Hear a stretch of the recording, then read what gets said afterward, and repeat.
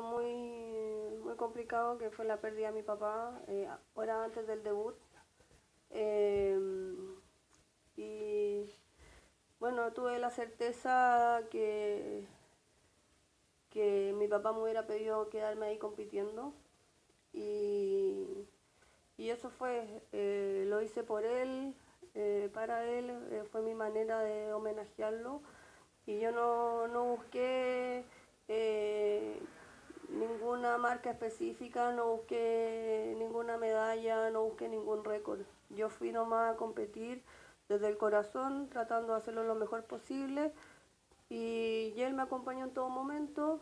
Y bueno, me ayudó a lanzar y eso fue lanzar con el alma.